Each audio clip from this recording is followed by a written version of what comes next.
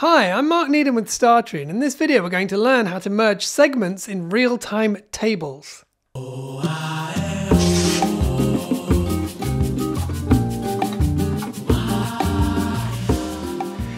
the first question you might be asking yourself is, why would I want to merge segments? And the reason is that if we have segments that are too small, that will result in higher latencies when processing queries. And there are a couple of reasons why we might end up with segments that are too small. So the first one is, perhaps we set the segment threshold too low. And then the second one is, perhaps there was a period of time where there were fewer events generated, and so that's resulted in segments that are a bit smaller than what we normally get. Now, merging these segments can help our query performance, so let's learn how to do it.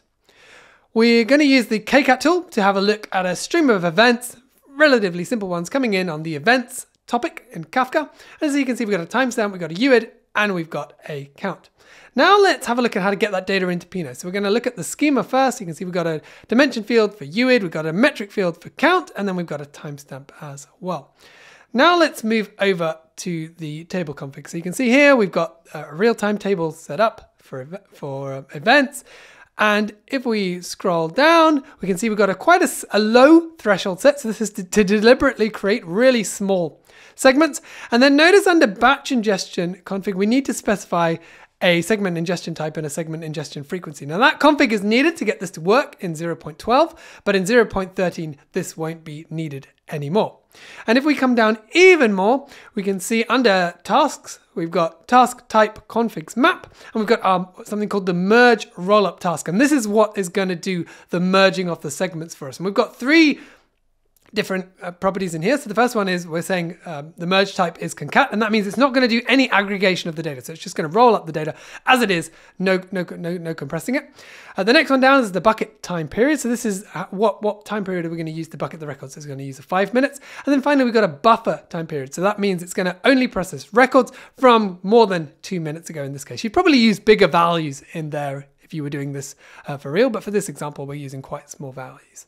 And then the other thing that we've got set up on this local Pinot cluster is that our controller was started with this config here. And in particular, look at those last two lines. So we're enabling the task scheduler to run, and then we've set a frequency period of 5 minutes. And what that effectively means is that in combination with that table config, with the merge rollup task, it means it's going to run it every 5 minutes. Again, you'd probably put this to a much higher value, maybe once an hour, perhaps once a day, depending on the amount of data that you're ingesting. So now that we've done that, let's add the table. So we'll call our add table command, passing in the schema and the table, and we'll leave that running for a few seconds. And you can see now it says, hey, we've got our table. So let's now navigate over to the Pinot UI to check that the data has been ingested. So we'll start with just a simple query. So select star from events, and we can see the records are coming in.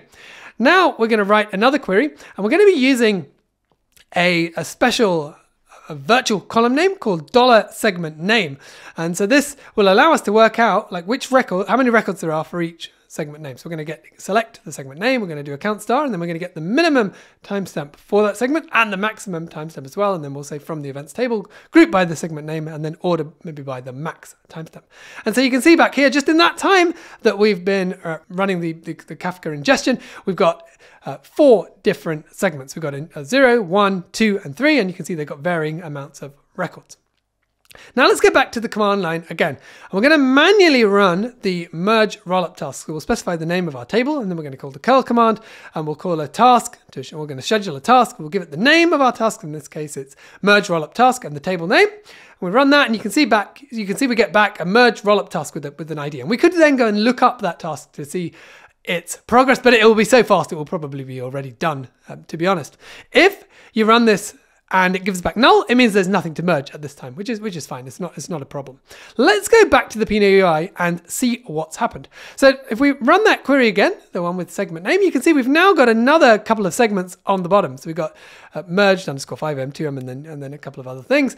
And you can see one of them is picking up the data from 1546 to 1550, and then the next one sort of started at 1550 and gone up maybe a few seconds from there.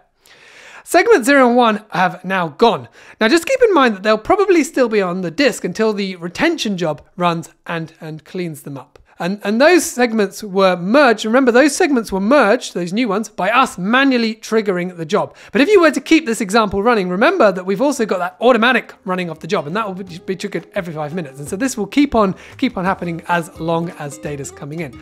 And so that's the end of this video in which we've learned about merging real-time segments in Apache Pinot. Give it a try and let us know how you get on, and I'll see you in the next video.